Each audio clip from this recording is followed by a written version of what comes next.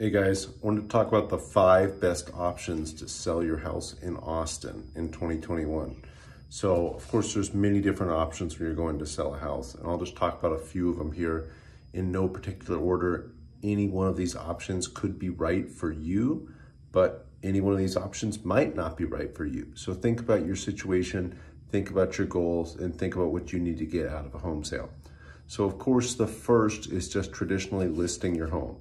You're just cleaning it up a little bit, maybe fixing any tiny little things that are broken, and you're gonna list it on the MLS. Now we do a lot when we're gonna list a home on the MLS. We don't just come through and take pictures with the cell phone. We get professional photography. We have a stager come through. We make sure things look great. We help the homeowner get all these little things fixed. Then we put it on social media. We put it on print media. We send out mailers for it. We call around, we knock on doors around it. We really make sure everybody knows about it. Of course, we also put it on the MLS. Everybody does that. That's not unique. But that's just something that my team does, is we go through a whole process. We have a whole home sales system that we have developed that we put each home we're listing through. So another option, you can list your home and you can lease it back for a period of time. So you could sell your home to me and rent it back from me for a period of 60 to 90 days. Typically lenders, the buyer's lender, are only gonna allow you to rent it back for roughly 60 days. So make sure you take that into account when looking at this strategy. If you're going to list it traditionally and sell to an end buyer who's going to occupy the home, most of the time they need you out within 60 days. Maybe you sell it to an investor. It's okay renting it to you indefinitely. That can be a great option for you too. You just have to understand when you're talking to these buyers, most buyers can only do 60 days. So understand that, guys. You could just sell it straight to an investor. Maybe you get a cash offer from an investor, or you work with a realtor to get a cash offer from an investor. A lot of the times this is going to be a lower offer because investors are trying to make money. But like I said earlier, this can be the most flexible option. It cannot require you to do anything to the home. So when you're working with a traditional home buyer, they're gonna come in, they're gonna ask you to fix things most of the time. An investor can easily be convinced not to ask you to do anything and let you stay in the home for an indefinite period of time. So that's a great reason to sell straight to an investor that's holding the home as an investment property, or in the future, they're gonna fix it up and make more money off of it. Of course, there are other ways to get cash offers. Here at Keller Williams, we have a program called Keller Offers. They make really competitive cash offers.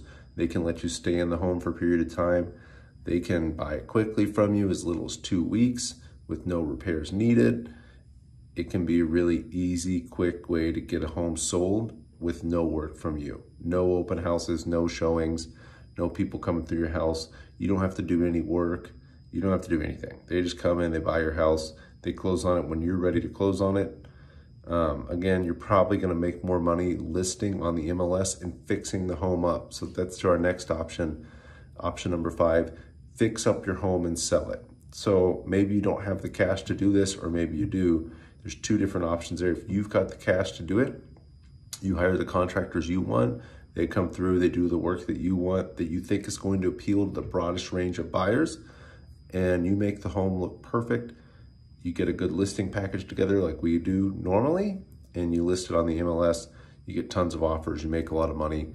Absolutely, a fixed up home is always gonna sell for more than a home that's in bad shape. So remember that, no matter who the buyer is, no matter how hot the market is, you're gonna make more if the home's in good shape. Trust me on this, guys. Question I get all the time is, oh, it's a hot market. Can we just sell our house as is? You can, but you're gonna make less money. So make it look great, make the most money. That leads to my next option here. Maybe you don't have this money to fix up the home and sell it. We also have a program, our Ready to Sell program, where we will come in and do the work, not us, not me, but we have vetted contractors. They've been through background checks, they're licensed and bonded. They're gonna come in and do the work on our dime.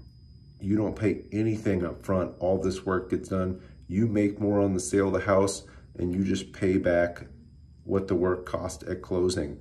Now again, guys, you're gonna make more with a home that's fixed up but lots of times considerably more. So it's worth doing the work. It's worth spending that money. I help people go through those analysis, but in 95% of the scenarios, it's worth spending the money to make the house look great.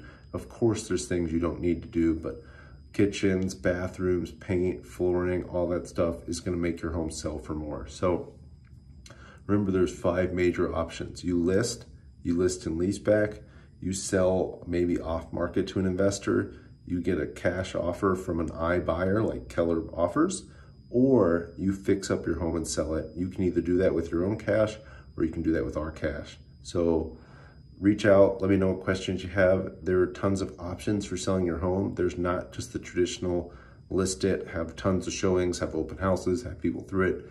There's an option for everybody. Let me know what questions you have, and I will talk to you soon.